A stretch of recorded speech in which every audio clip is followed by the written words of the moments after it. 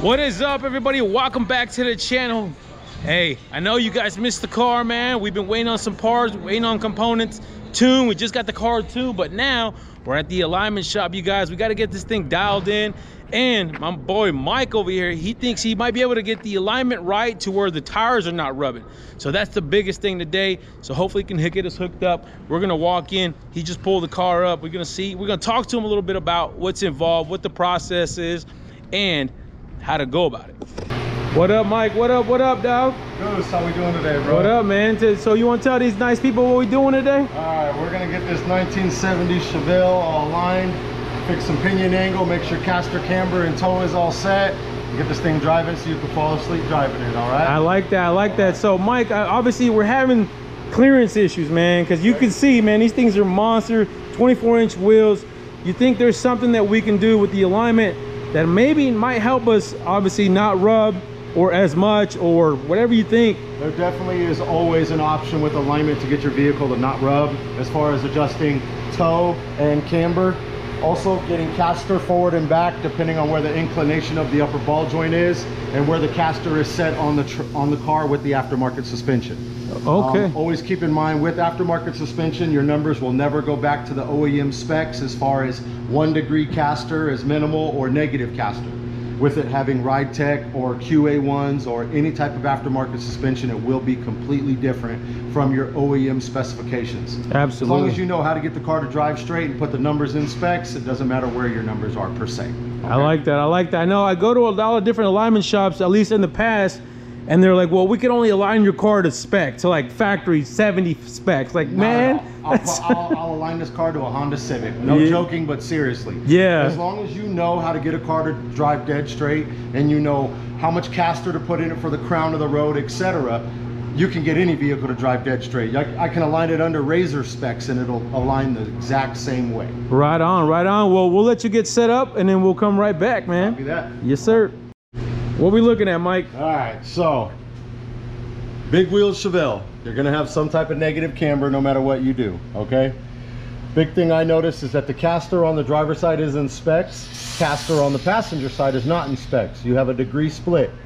Now, with the crown of the road, this vehicle should want to pull to the right aggressively, following the crown of the road. That's how it naturally works. Yeah. Any vehicle, you want your caster higher on the right side in the United States by a ½ degree to 1 degree to compensate for the crown of the road. If you have too much of a caster split, your vehicle will pull left. That's how you know you had too much caster. Not enough caster, it will pull right.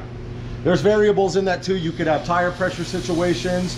You could have different tread patterns, 2 different tires. People don't keep that in mind. I have seen that. It happens all the time. You just got to slap a tire on there. Now your car pulls. You think you need an alignment. Yeah. Put a good matching set on it, and all your problems go away.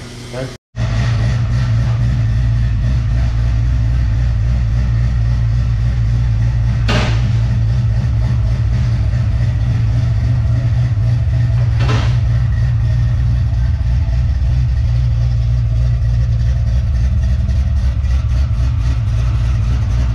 So this is what we ended up with, you guys. Obviously, every car is going to be different. Obviously, suspension is a big one.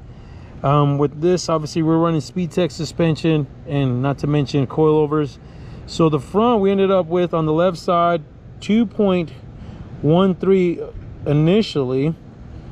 And then we have a 0.96 on the right side.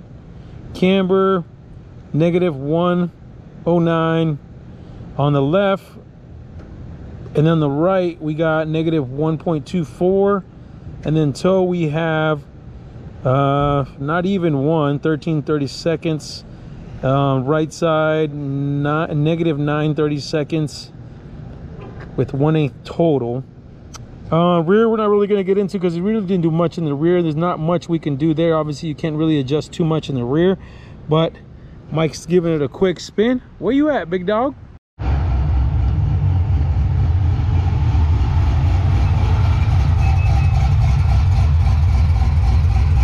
You look good here, bro.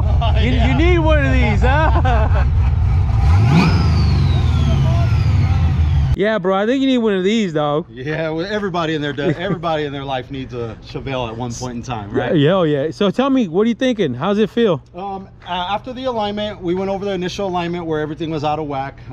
Pinion angle's beautiful. I did not feel any vibration. I did not get it up to highway speeds or anything like that due to rules and regulations. So the drivability, it drives absolutely amazing. I did have to take the vehicle and give it some more negative camber than I would like for it to get the vehicle to not rub with the big 24s on it. So what we did was we gave both the wheels some negative camber and took caster away from both the vehicles to get the upper ball joint in front of the lower ball joint, not to have it behind the lower ball joint, adding caster.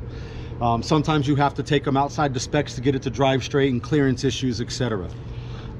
Turning radius is beautiful. I don't feel any rubbing there. One thing that does concern me is having to make the vehicle more negative camber than what the factory calls for. With having more negative camber, it will be more tight and more responsive. That's how they set up road course cars, etc. More negative camber you have, the more tight and responsive in cornering it's going to be. I doubt it's going to be a track car. It's probably just nah, a daily driver, definitely. So, we're definitely not tracking this thing with these wheels, you know. But yeah, other than that, man, the alignment came out beautiful. Everything adjusted just fine as far as pinion angle and getting the front set up. Yeah, man. Right on. Beautiful, beautiful. Mike, once again, man, tell them where they can find you guys at. Wrecked It Fab and Off-Road, Las Vegas, Nevada, 3140 Polaris Avenue. Give us You a call, guys heard it. You guys heard it there. Yeah, buddy. We got to test drive this thing, guys. Put a little bit of miles on it. So we still got a few hiccups we got to work on. But you guys already know.